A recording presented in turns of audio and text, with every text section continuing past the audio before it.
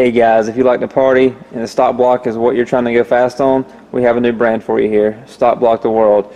Go to the link in the video and support us. It should eventually lead to t-shirts, hoodies, and other apparel. What's up guys? Other day with the machine shop, and I got the block back. Check it out. You can see they filled it. If our scale was accurate, we gained about 4 pounds with the block filler, which is, I thought it'd be a lot heavier than that, but it wasn't, so that's cool. You can see the one spot they kind of touched it up. That's literally JB Weld, and then that's one something they can hit with the bit just to knock it down. We're not actually worried about that spot, anything other than aesthetics, honestly, because the way the fire rings are going to work is they will seal on the sleeve itself. So I'm about to throw the crank in this thing, and then I will start popping the rods and pistons in. I do have to put new rings on it, so I got new rings here. And like you can see, if you're new to this, K1 crank. This guy's been 429. I'm not saying it won't break on the next pass, but been good. The other one went 450s and tons of passes with no problems. And then these big old fat rods here, and these for what they are, relatively inexpensive pistons. So let's get this thing back together. And for the people who doubt, it says it right there, 5.3. And this is, you can kind of see a little spot right there. You can barely feel it, and my camera is not liking that. Anyways, that's from a few videos back before we got it running with a car had set with water in the cylinder for almost a year, and caused a little pit right there. But same block, so now we're going to see what we can really do, and assuming no parts fly out of it, definitely curious what we'll be able to push it to. Getting ready to set the crank in. You can see we have the ARP main studs, and then the mains have been pinned by Tick Performance. To the other guys we use when we get the blocks pinned, we have them just do that part.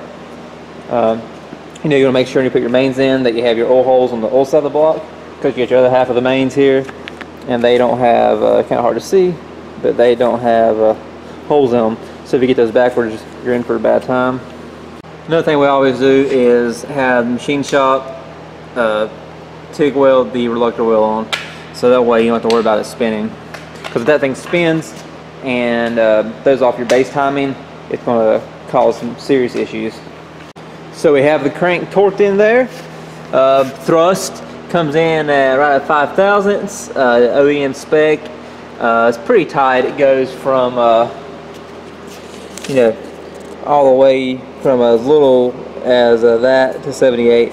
So it's thankfully with applications like this, I don't want to be on the tighter side, and we never have issues knocking the thrust out as long as charge pressure stays correct. So it'll work good for us. It's usually in this range, but otherwise she's in there good.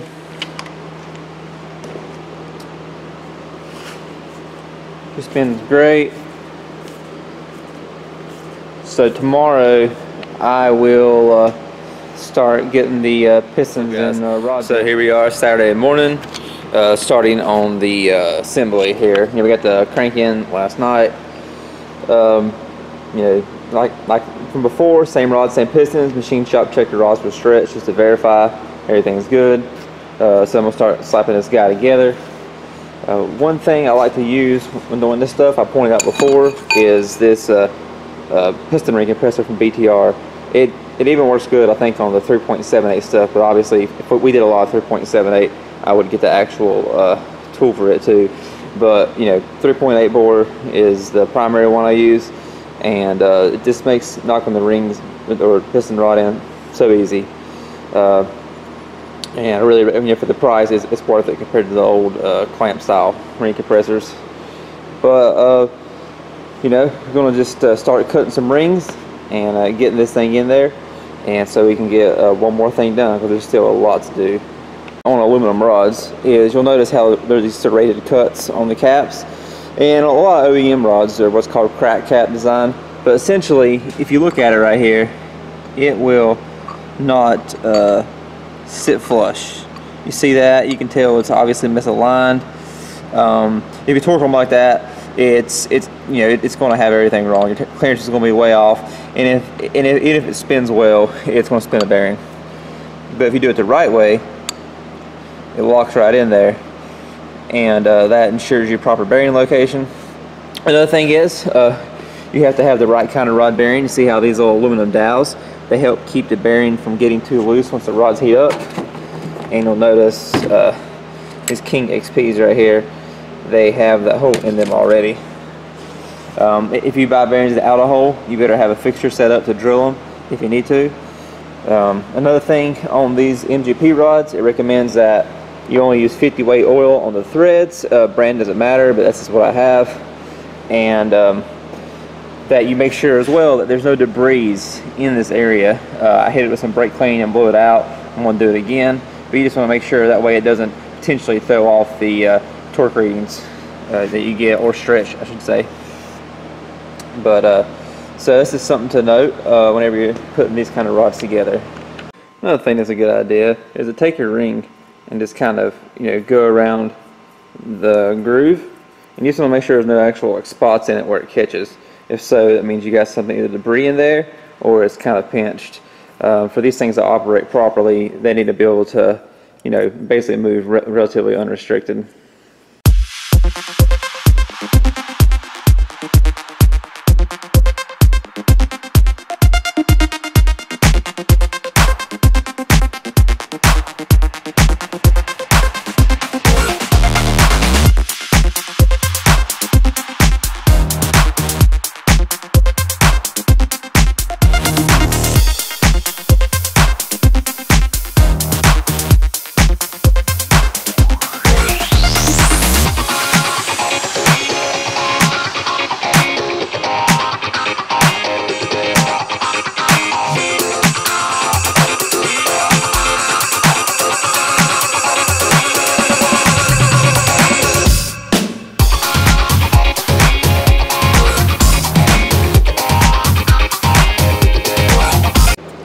So as you saw, I got these guys set.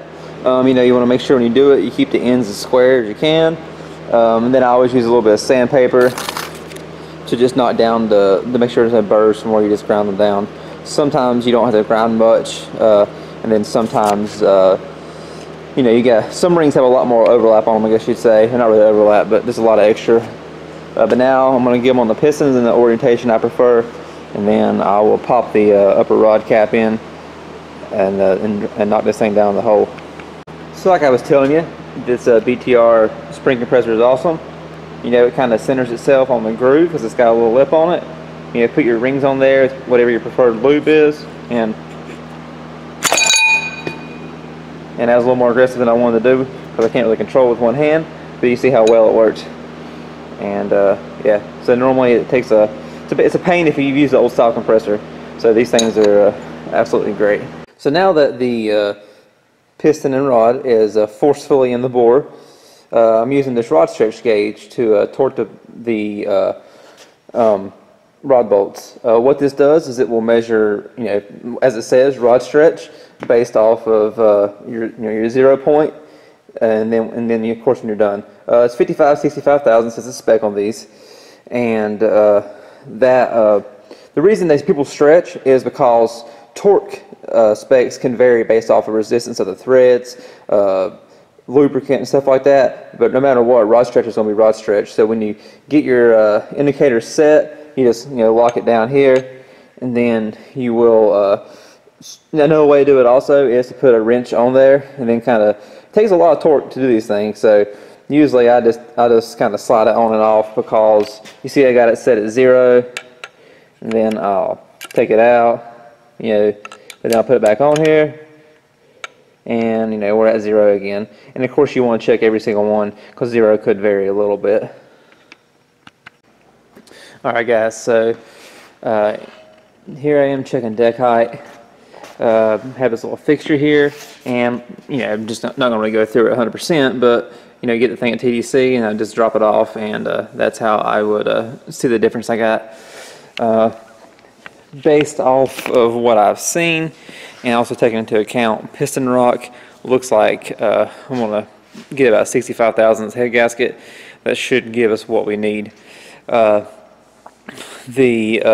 LS9 gaskets we had, they are 54 thousandths compressed, So we're going to get a little bit extra thickness there, a little more room for expansion, and also the fire rings themselves have about 6 thousandths protrusion, so that's going to actually honestly push us up closer to really 70 around the chamber, you know, 70, 71. So there's a little plus or minus there, but that should alleviate this issue that we had, and I think we'll be good to go. But overall, the engine, turn it back around here.